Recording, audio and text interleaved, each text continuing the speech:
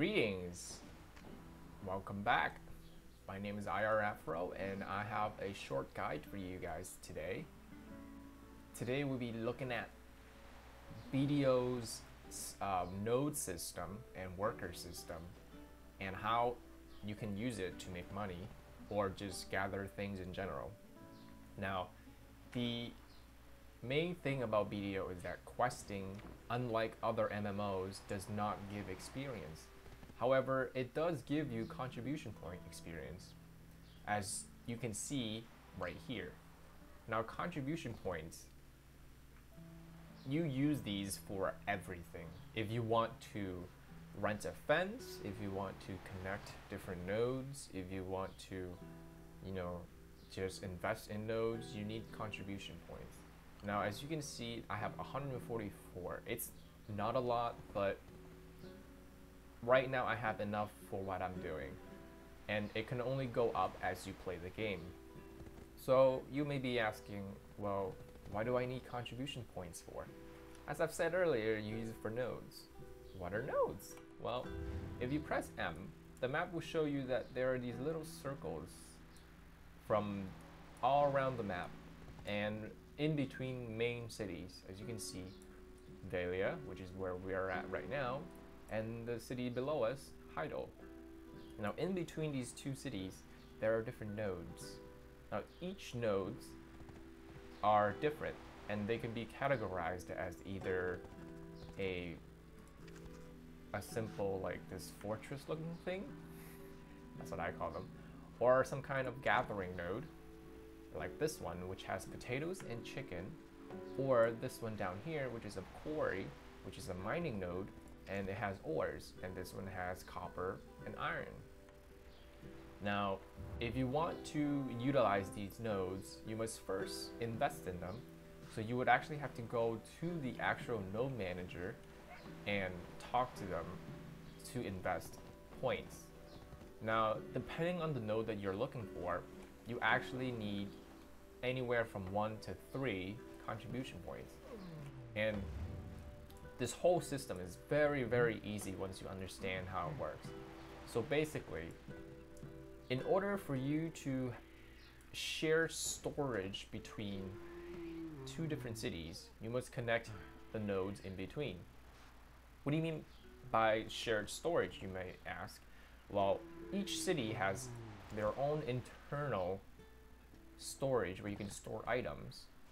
Now, say you want to transfer an item from Dahlia to Heido, or receive an item from Heido to Dahlia, you simply put it in here, connect these nodes, and then you can transport them in between the cities by pressing the transport button and send. Now, that takes care of the warehouse aspect. If you want to move stuff around and you don't want to travel across the map, we'll take a look into the nodes itself.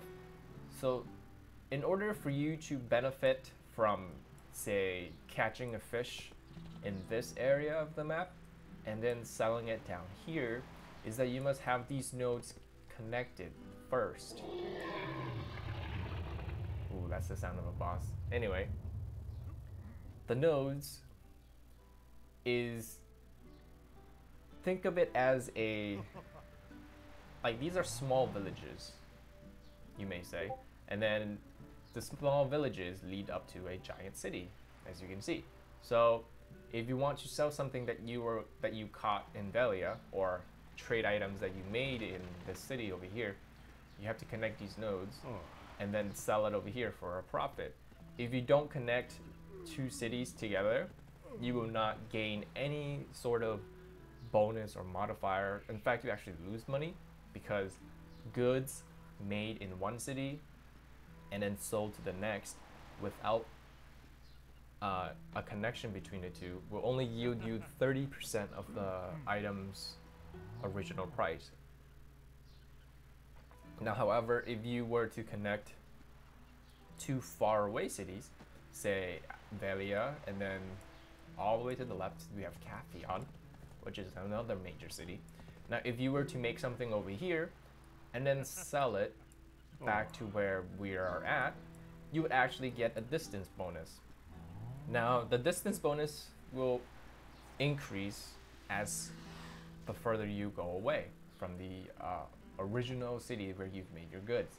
So, if you've made something all the way on this side from Cafion, and then you sold it all the way over here in Altanova, that would give you a larger distance bonus than if you were to sell something from Velia and then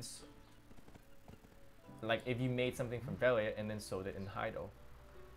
So the longer the distance, the more profit you'll make. However, that requires more contribution points, hence why you would need more questing. You see where I'm getting at? Now, in order to hire a worker, you will need to visit a worker manager, which we will look at in the next video. As I've said, this is a short video and I don't want to get too much in depth into it because I know there are a lot of videos like this explaining how nodes and other such things work. So I just want to give you guys a brief look into it in case you are interested in working with nodes and workers as a passive income, or you're just looking to do it for fun. So yeah, thank you guys for watching, and I'll see you guys next time.